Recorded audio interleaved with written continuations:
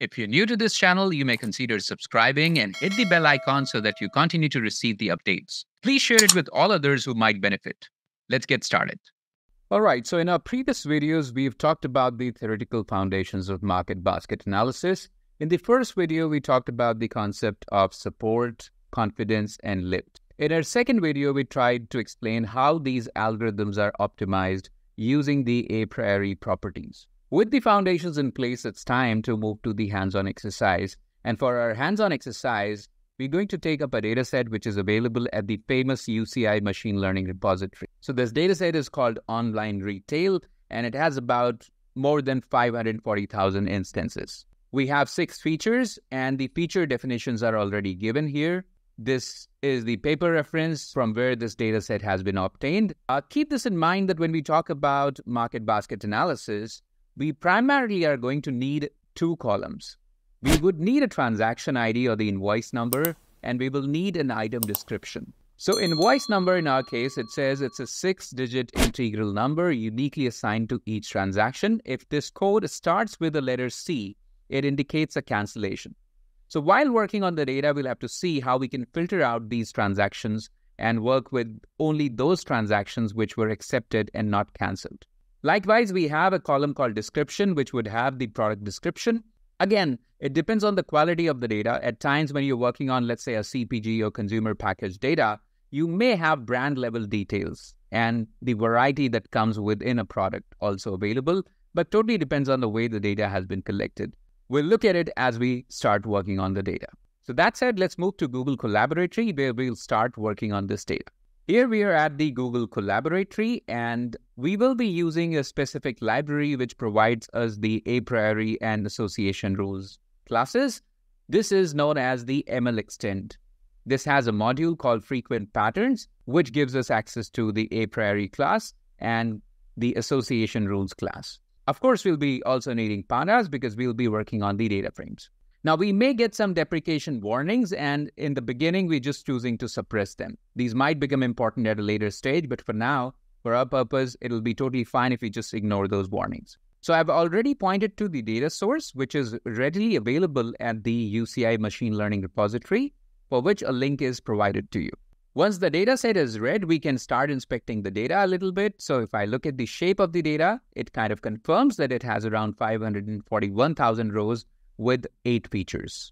If we randomly try to sample some of the observations just to get an idea about how this data looks like, we can use the sample method from the pandas, and we are looking at 5 such observations. Notice you might get different observations because this is just a random sampling technique, but it kind of gives us an idea that we have an invoice number, we have a stock code, we have description, we have quantity, we have the invoice date, the unit price, the customer ID, and the country. Now, this is an analysis, like I said, it's focused around the invoice number or the transaction ID and description. So we'll be particularly focusing on these columns first. That's what is written here as well. Let's quickly check the data types. What is the nature of variables that we have? So if you see invoice number, while we looked at the random observations, it looked like it has numbers. Pandas says it's an object data type. And this is not a surprise because when we read the feature description, we saw that there are such invoice numbers which begin with alphabet C, and those are cancelled invoices. So obviously, when you have a column which contains all numbers, but it has some entries which have anything other than number available, pandas would begin to treat it as an object, and that's what is happening here. Description is supposed to be object, that's how it is here. That's fine. We can also check for the presence of missing values, because if you do not have the item available or transaction ID available, it is not advisable that you include those records here. We would not prefer doing imputation for these purposes. So let's see if we have missing values in any of these features. So invoice number says is not containing any missing value as of now, but description definitely has missing values, about 1,400. And that's not a big number considering a base of about 540,000 records. So we can easily get rid of the records or the rows which contain a missing value for description. So what we're doing is we are going to drop such rows with access is equal to 0 where the feature called description is missing. We are doing in place is equal to true so that this affects the data that we just read some time back. That being done, we can check for the presence of missing values again.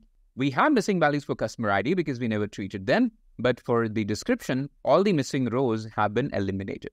Now, when you have a feature like description, and let me just take you to the appearance of that feature, what we're going to do very soon is we're going to group everything by the transaction ID and description. And if such features which have strings contain extra white spaces, could be leading or trailing white spaces or in between have white spaces, it'll confuse pandas to treat them as separate entries. So what I mean to say is, let's say if there are two spaces and then this name starts versus this name starts directly, these are two different things. So we just want to be consistent. We want to eliminate all extra white spaces when we are dealing with strings. And that's what we are pretty much doing in the next line of code through regular expressions. So we are importing the library called RE, which stands for regular expressions, choosing the column called description, which we are converting to a string type, and then we are applying a lambda function. Now, these are inline functions which do not require us to use the define keyword or the return keyword. We simply can apply them on the go. So we are saying, let's apply the sub method, which looks for the occurrence of one or more spaces. So this \s represents space characters, plus here represents one or more occurrence or repetition of spaces. We are saying we will replace it with a single space, and we are also doing a dot strip, which will take care of the leading and trailing spaces. String begins with a space or ends with a space, that will be taken care by this dot strip method. And also in between, if you have any extra space, that will be eliminated and reduced to just a single space with the help of this regular expression. Once we do this, if you have any such problem in the data, that will be addressed. If none, then you'll ask it be found. So this has been done. Now we are trying to sample some transactions which contain a specific type of invoice number which has been cancelled. So we're just trying to see what the pattern is like. We are taking the invoice number column from the data, converting it to a string type. This is explicit typecasting. Then within that, we are checking whether it contains the alphabet C. So we are doing .str.contains for that purpose and sampling 10 such observations. Let's see if we have such transactions which contain the alphabet C and represent cancellation. So if you see, all these are 10 randomly sampled observations from the data which satisfy this specific filter that they have cancelled transactions. Notice instead of contains, we could have also used starts with. That's again a string related method. So starts with would particularly look for the alphabet C right in the beginning. But if you say that anywhere in the string, if you have a C present and you want to find it, then you can use .contains. Again, a specific choice that we can make depending on the pattern. So yes, we have such transactions which have been cancelled. Now, we don't want to be analyzing those transactions that have been cancelled. So let's go ahead and exclude these observations from our data and then work on the rest of the data. In order to be able to do this, what we are doing is we are saying invoice number to be converted to string. And this tilde symbol, if you see here, is representing negation or exclusion. So we are saying from the data frame, we want to exclude those invoice numbers which contain C. In a way, these two lines that you see, except for the tilde symbol, is something that we already used to get to these transactions. We use a .sample method here. But if we put it here like this, we are simply doing a negation over and above what we checked, and it will take care of all such transactions which were cancelled. So if you see, this number is to the tune of 531,000. To begin with, we had about 541,000 rows. So obviously, we lost about 10,000 rows, but this base is quite significant, and including cancelled transactions does not make sense. So we are not losing any meaningful data here. Now, in the next line of code, what we're trying to do is we're trying to check what kind of country-related information do we have in our data. So if you see the last column here represents the countries. And do we have more than one country? Do we want to focus on a specific geography? Let's try to do that. So we are checking the total number of countries by doing the nUnique method on the country column. And after that, we are skipping a line, and then we are saying we want to check the value counts of the countries. We are normalizing the value counts, which will convert the counts into proportions.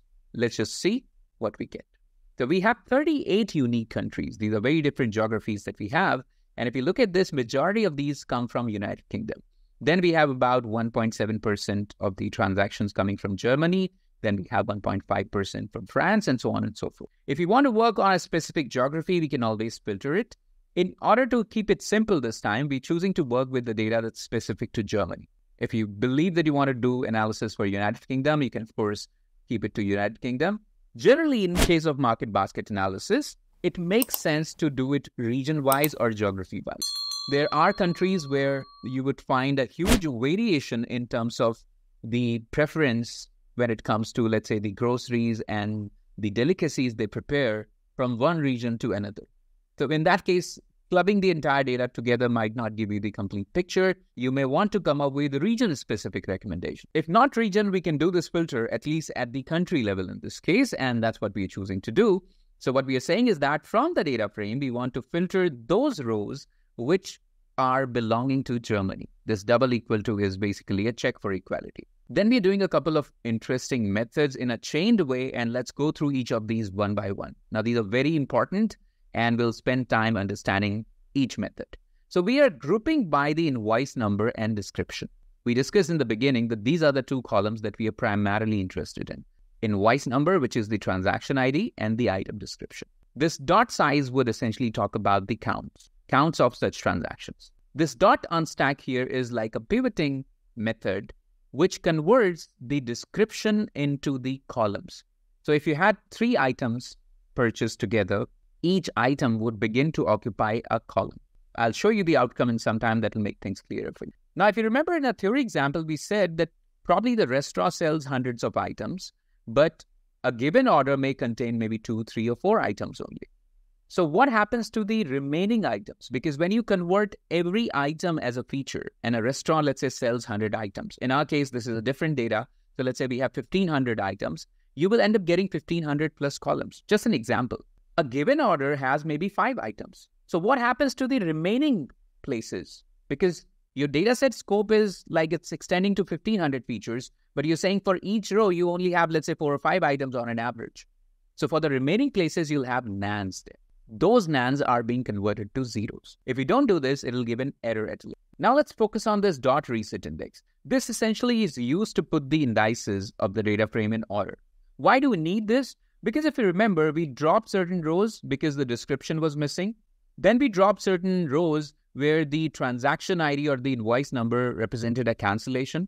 And then further, we have filtered the data only specific to Germany. So all these indices will no longer remain in order. This dot reset index basically brings all the indices into an order, and then we are applying a set index method. So what we're doing is we are making the invoice number as our index. If I show you the output, the data would look a little different now. This is how your data is. So your invoice number has become the index of the data frame, and all these items that we have become the features of the data frame. Now you can see that we have about 1,700 different items available here. In our theory videos, we talked about a restaurant example where we said they might be selling 100 odd items. But here, if you look at this is slightly different data, and we have, of course, more items available. So we've just made a rearrangement, and you can see that this is all filled with 0. No, it's not entirely filled with zeros. That's how it looks like right now, because you have 1,600 plus columns. How many columns are you looking at right now? Maybe 10 or 20 columns maximum. So there would be values available wherever a particular item exists. But at this time, we are not necessarily interested in the count of items. What we are interested in the presence of item. Now, let's say in a given transaction, somebody brought coffee and bread. Now, we are not interested in how many units of coffee or bread were bought. We are only interested in seeing that they were bought or not. So what we're doing is that wherever we have an item that's not present, or we have a value that's negative, that would not be the case with counts, but let's say if you have some values which are less than 0 in some other metric, we are saying that we will convert it to 0 by writing a custom function. And whenever we have a quantity which is greater than or equal to 1, which means the item was present, we are simply reducing it to 1. And then we are applying this custom encoding to our data.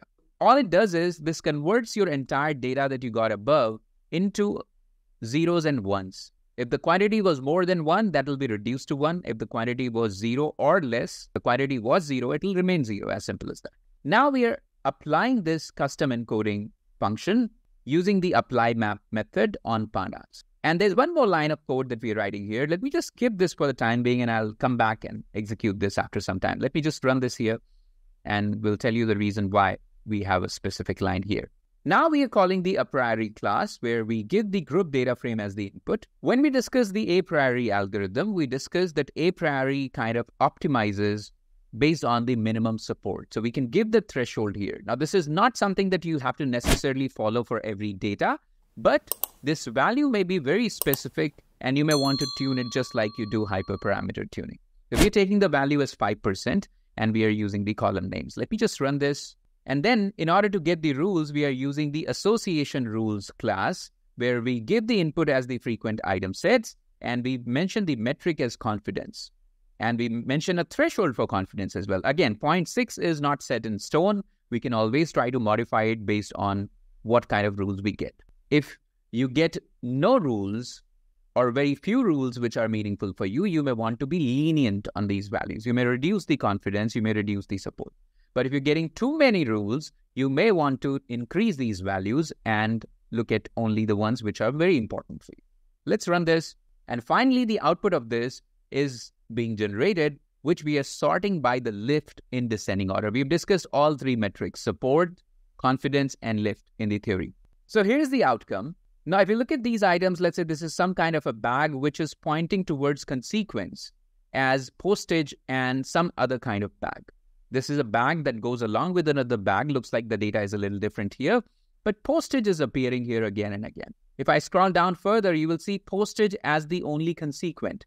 No, people do not come to buy postage. People come to buy items, and postage is a charge that's probably added additionally.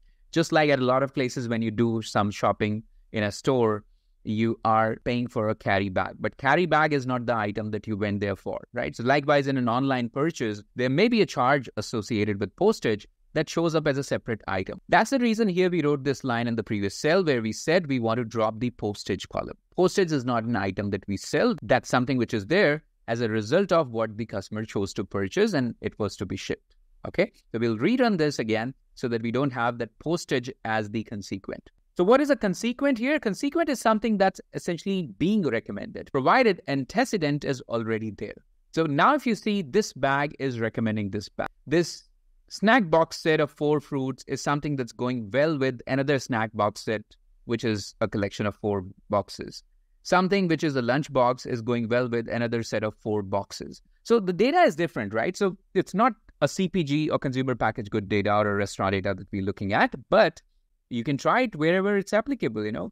Amazon doesn't necessarily recommend you items which are only to be consumed, like groceries. Amazon gives you that recommendation even for electronics. Same way here, looks like we have a data which comes from a slightly different background, but you can look at in a store what kind of items can be plugged together. Also note that there are some additional metrics that this association rules kind of gives you apart from support, confidence, and lift. These are leverage, conviction, and Zhang's. We've not talked about it, but I'll share a reference with you, which is essentially the GitHub reference for the ML extend library that we have used, which has all these definitions. These are all metrics derived using support and confidence. So you can read about these, but if you're good with the basics, then we are at home with this much. So notice we gave a threshold of support, which was 5% and above, right? So you have all the values of support for the rules, which are found in 5% or more transactions. Likewise, we gave a threshold of confidence, which was about 60%. So you're getting those rules where the confidence was at least 60% or more. And then we said we want to sort it by the lift. That's why it has done a descending sort. So this was a quick walkthrough of the hands-on piece. Please note, you must have observed the data preparation here was a little different compared to the typical data preparation that we do in case of machine learning exercises, because this exercise is a little different. But market basket, again, pretty much falls in the category of unsupervised learning. Why? Because you're exploring patterns in the data here. So this is unsupervised learning. You're not predicting any specific outcome. You're trying to map the patterns and you're trying to then prioritize based on these numbers, which is the rule that say you're more confident about to apply. And the application now could be in the form of putting these items together, creating their combos. In fact, you can add more intelligence to it by incorporating more features. Like you may look at the profitability angle. So you may say that we will want to come up with those combinations which are most profitable for us or which are high ticket items. There's no end to it. But the bare minimum that you would need for market basket analysis, of course, would be the item description and the transaction ID. That's what we primarily worked with. Hope this helps. Thank you.